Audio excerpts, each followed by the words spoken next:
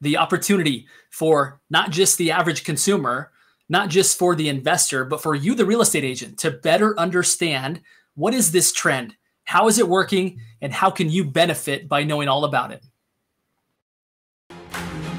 So the big question is this: how do those of us in the real estate industry with crazy amounts of ambition, how do we think bigger than the building of our own empires? How do we simultaneously seek success and significance, income and impact? My name is Justin Stoddard, and this is the Think Bigger Real Estate Show. All right, everybody, welcome back to the Think Bigger Real Estate Show. Very excited to be here. Have with me a subject matter expert. This gentleman, he was retired by the age of 22 because of how he learned to leverage real estate to create passive income. Not only has he done that, but he's now gone on to be featured on Bigger Pockets podcast as a subject matter expert on the topic of co-living. Sam Wegert, such a pleasure to have you here today. Thanks for reaching out and being a part of the show, my friend. Yeah, man, super excited to talk with you. Thanks for the opportunity. Really appreciate it. You know, the interesting thing is that not only are you, do you kick A when it comes to real estate, but you also do that karate. Tell us just quickly, for the folks at home, a little bit of your backstory when it comes to teaching people about karate. Yeah, high level view, man, is I was homeschooled and I was undiagnosed ADD, undiagnosed ADHD. And my mom said, you need to be in something that gives you more discipline. You need to be in something that gives you more focus. And so she put me in martial arts, and I had an awesome opportunity with some amazing instructors that coached me and guided me. And so I started training when I was 12 years old, earned my black belt by the time I was maybe 15 or 16, and actually had the unique opportunity to buy a martial arts school when I was 15 years old, believe it or not. My parents loaned me $15,000 to buy a martial arts school. I don't know where their belief in me came from, but they believed in me tremendously. And it was my martial arts instructors too, who really had this like uncanny belief. And so that was my first foray into entrepreneurship, man. So yeah, I still train to this day. It's really a cool thing. Martial arts is one of those things you can do, like real estate investing, you can do till the day you die. And so it's a lifelong journey for me, for sure. You know, I guess my question is, so what came first? Your passion, it sounds like, for martial arts. That's what pulled you through this challenge of focusing.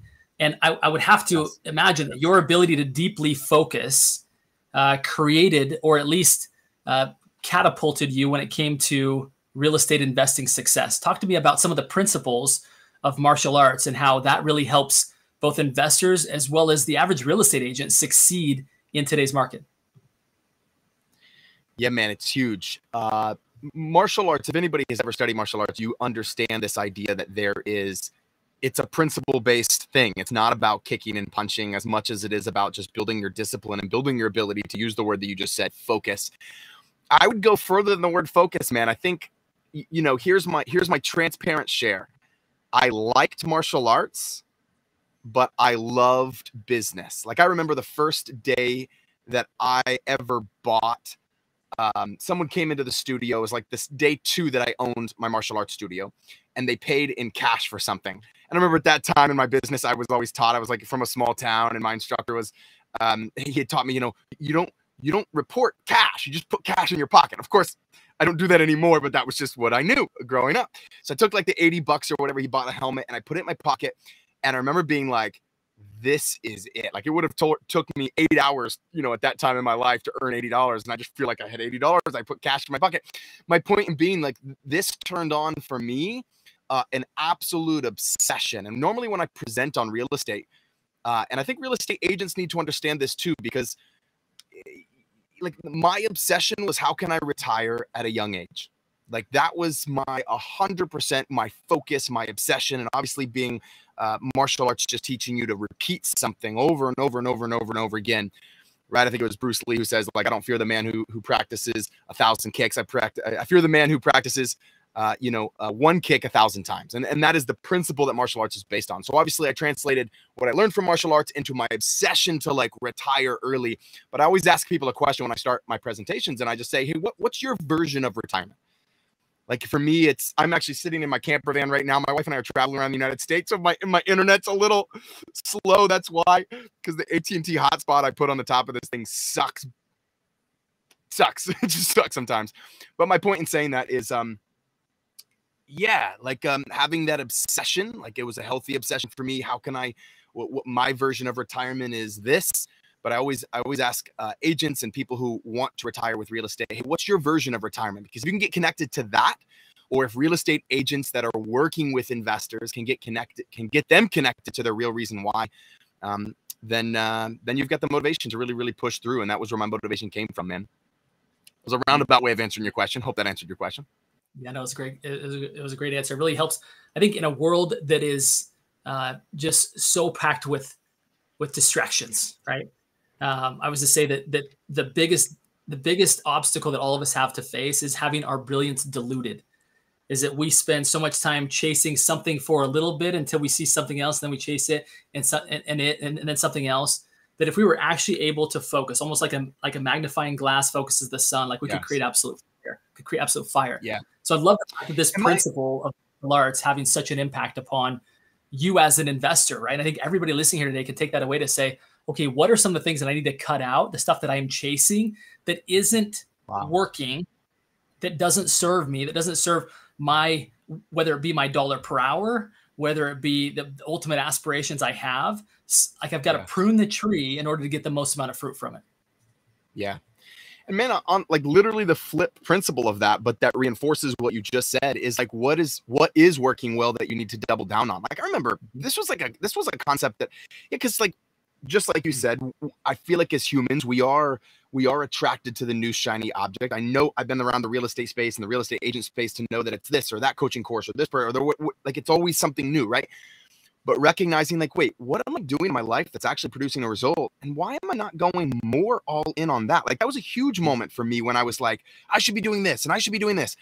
Like, honestly, we haven't even talked about co-living yet, but real estate and co-living. Like I remember one day asking myself like, oh, like I could be an inspirational speaker. And like, I'm really inspired by Tony Robbins. Why don't I do more of what he's doing? And then I realized, no, like martial arts is the thing that's in front of me right now, and it's doing good. Why wouldn't I, literally, to use a poker analogy, and I play a decent amount of poker. Like, why wouldn't I double down on that thing? Like, why wouldn't I go more all in on that thing? And sometimes you need people around you that can give you the confidence to say, go, like do. But that was a huge moment for me in my life too. Just to play off of what you just said, I really enjoyed that. You know, I'm going to share here at the bottom. I believe strongly that if you're not getting enough business from your warm market, that you're missing out, right? People already know you. They already trust you. They already like you. There's no reason why you shouldn't be dominating their mind. In other words, you own mind share to where they think of you more often than they are now. That. And that would lead to more business. And all too often, I think we spend so much time trying to figure out how to court strangers when all we really need to do is better serve the people that already want to be courted by us. Brilliant. So if anybody here is listening to this and they're like, man, that's me. I get it. I've been chasing shiny objects forever. I really want to scale my warm market business.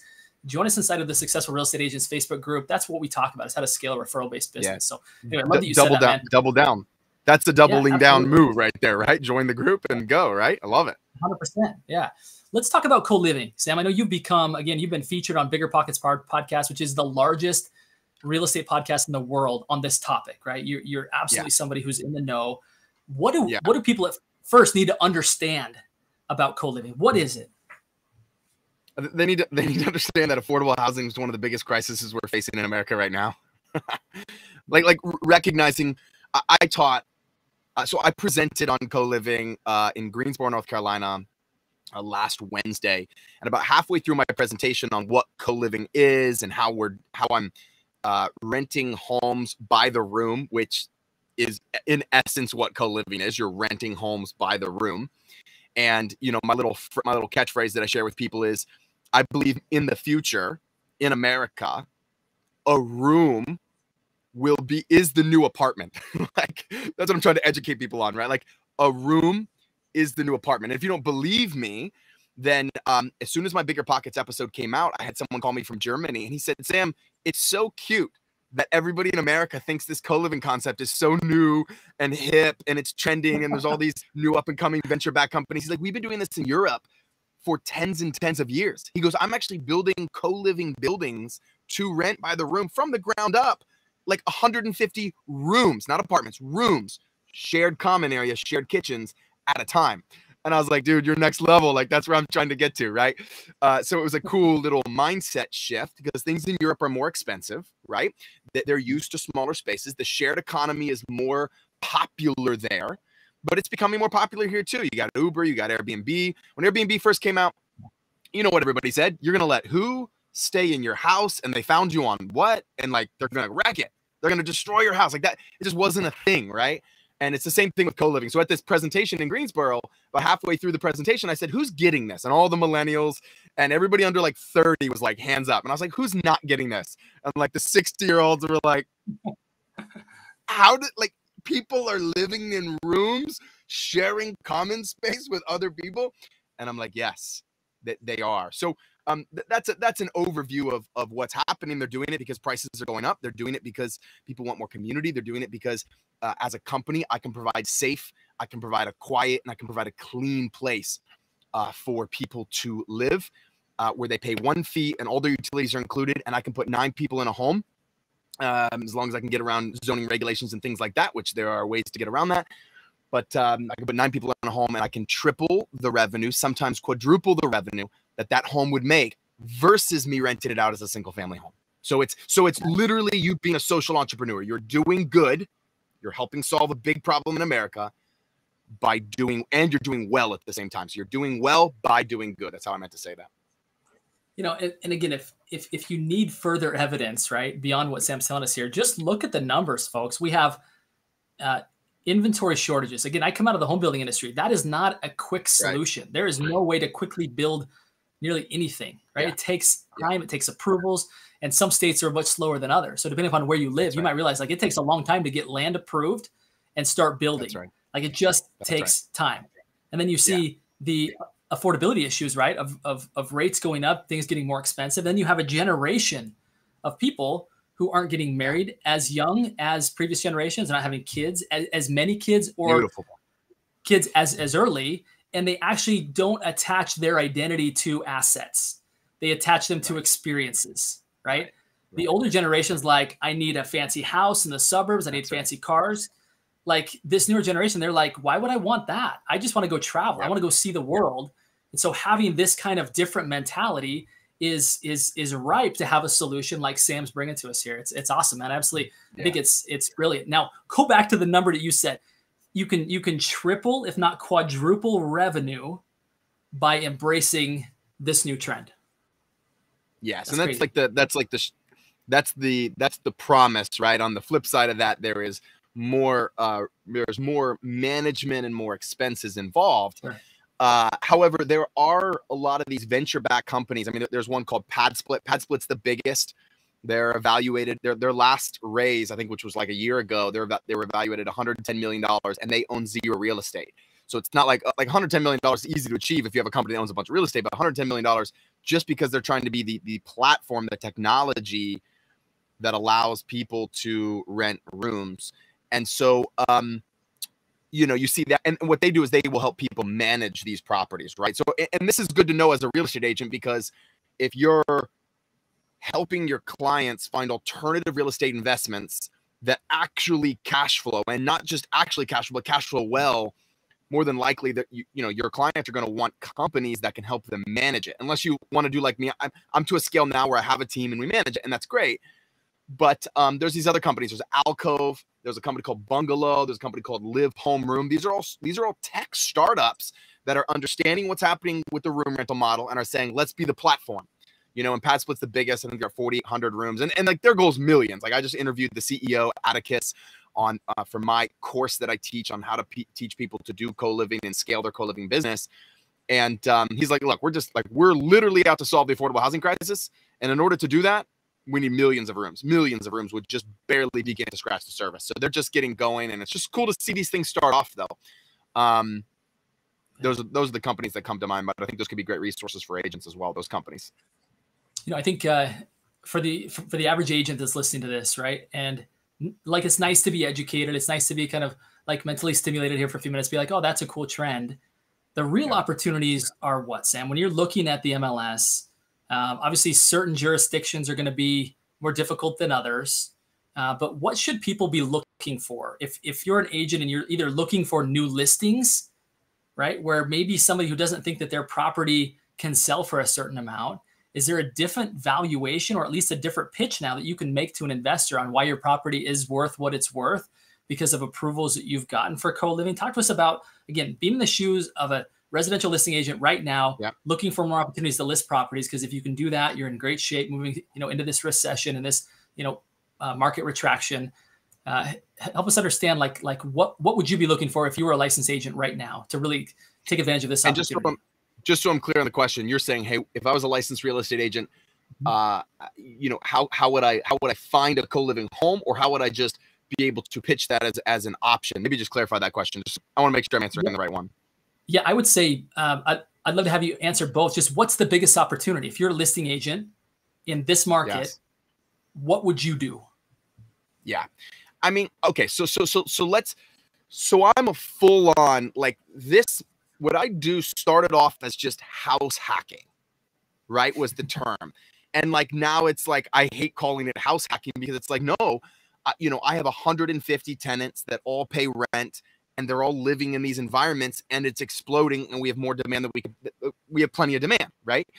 And Pad Split, same challenge. All these other companies, same thing. They're realizing the demand's there. So I think at a very minuscule level, if I was a real estate agent and I'm listing a home, I'm looking for things like large square footage homes. I'm looking for things like separate entrances on these homes because that's where people can kind of feel like they almost have an apartment in there.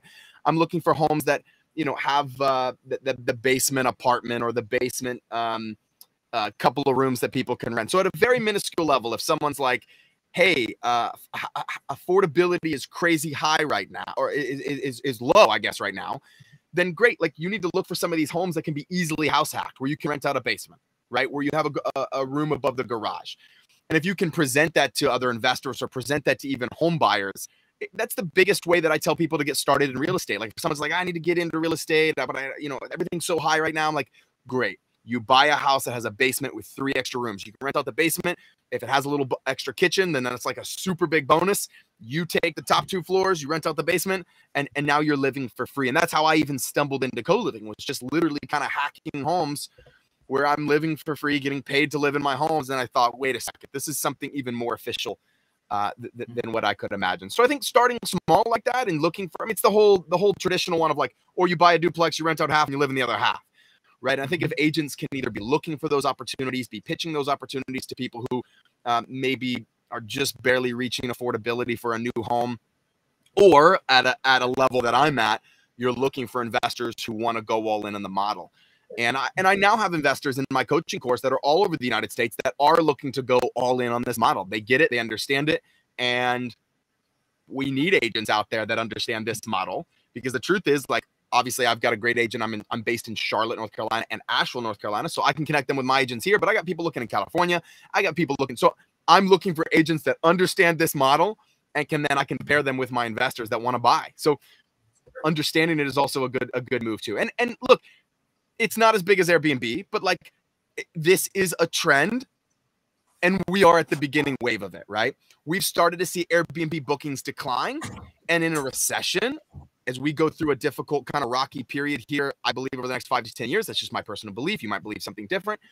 I believe that Airbnbs, the dime a dozen Airbnbs, they're going to start dropping. We're already seeing booking. I own a bunch of Airbnbs, so I know, right? We're tracking all of this. And, but co-living will increase, right? In a recession, in a difficult time, through COVID, we saw this take off even more. We saw demand increase even more. So I think it's something that people need to be educated about. I think they need to understand what a co-living home looks like. Right. And I mentioned some of those criteria. I'm looking for 2,250 square feet or more. I'm looking for at least 3 full bathrooms. And a lot of times I'll add a 4th bathroom.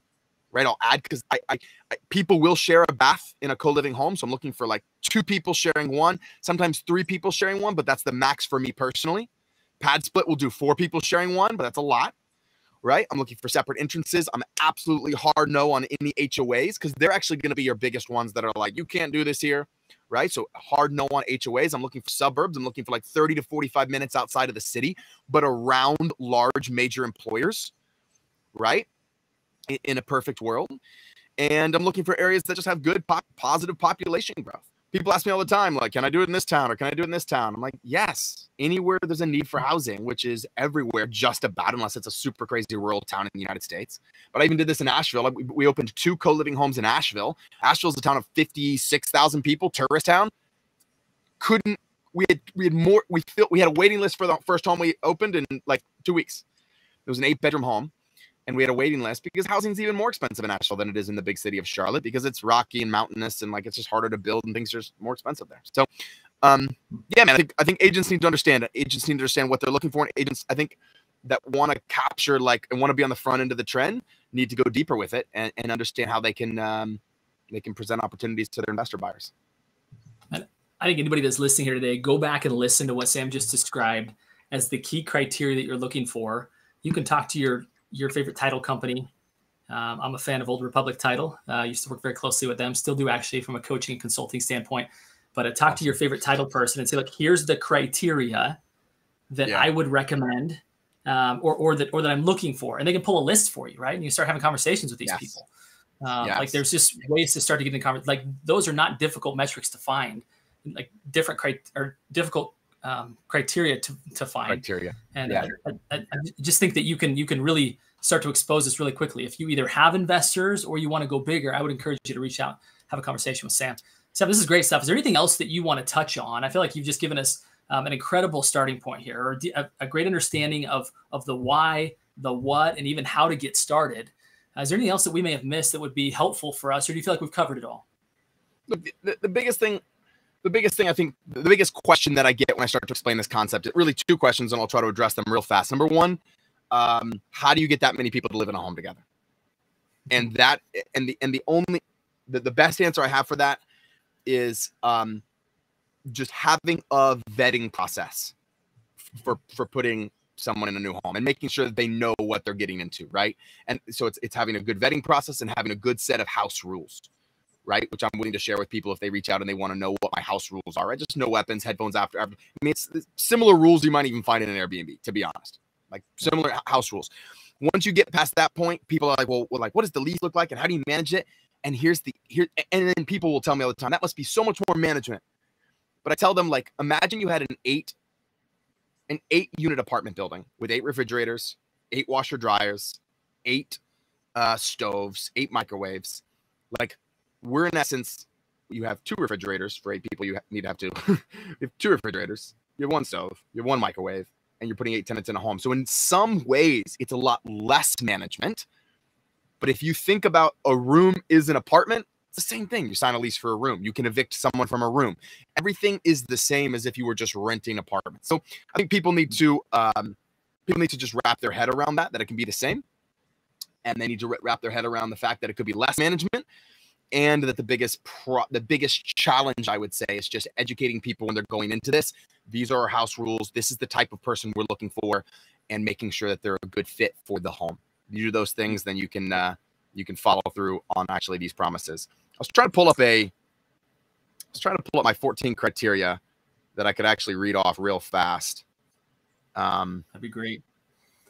I think the audience would love that. I think everyone's mind's probably blown here a little bit as far as like, man, you think about that, an 8-unit apartment building, like how long would it take you to get the financing in place for that, right? Versus an oversized property, one property, that, yeah, you get the right tenants in there and you have magic, right? You've got literally more revenue and far less liability, right? Which is, isn't that what we're all looking for in a good investment? So do you have that? Over 12 years, I've crafted 14 things that I look for in a co-living home. I'll rapid fire them real fast, and just for people. So number 1 is square footage, right? 2,250 or more. Really, it's the formula is 1,500 square feet is 4 rooms, and then every 250 square feet beyond that is an additional room. So that would mean a 2,000 square foot home is 6 rooms. You could do the math on that, but basically that's just for me looking at thousands of floor plans, and I could do this in almost any home. Parking, that's something I didn't mention earlier. You have to figure out parking. If your parking situation is bad, then you're going to get complaints. It's going to be an issue, but you have to figure out, okay, where are these people going to park? Even if you have to be an engineer and draw it out, and hopefully there's street parking available. I look for bathrooms. 3 full bathrooms is best. I looked at the home as decently updated. It doesn't need to be a level like super nice finishes, but it needs to be a level that I don't have to go in and fully rehab, right? No HOA or voluntary HOA. Every one of my co-living homes and how I teach the model has to have a community area. So you've got to have an area where you can have desks, and you can't turn every piece of square footage into a bedroom is what I'm trying to say. Urban areas, I'm looking with 30 minutes of working areas, 50,000 people or more within 3 miles, multiple entrances, a floor plan that can be easily split up without changing the whole structure. Like a big open concept home, probably not going to be the best for this, right? Because you're gonna have to split it up into rooms that are going to make it really odd and weird. But the homes that sit on the market a little bit longer, the ones that are a little odd and weird already because they're not that open concept that's really in right now, great. Those make perfect homes for co-living. Obviously, HVAC newer. Bonus if it's updated. Townhomes and condos are okay. I always think about remaking it into a single family house. So I don't do anything that's crazy, like stick a bathroom in the middle of the dining room. Like you just don't do that, right? You make it coherent as if it was a single family house. And then actually that's all. And then make sure the numbers work. Like really evaluate the numbers well. Man, I love it. So much value really that you've given to all of us here, Sam. I want to have you answer one more question just because I think your mindset around growth and possibility is infectious, and I think we all want to be infected by it. So let's talk here really quickly. One last question, which is this: what does Sam Wegert do to continue to be a big thinker? What do you do to continue to expand your possibilities, thinking bigger than you have before? What does that look like for you? Hang out with guys like you, brother. I mean, that's my answer, right? Like, I mean, I say that, but like, hang out with people who are thinking bigger. I'm an introvert. Straight up, my wife would say, like, I would go off the wood. I would spend all my time alone. Believe it or not, I'll spend all my time alone, or the majority of if I could.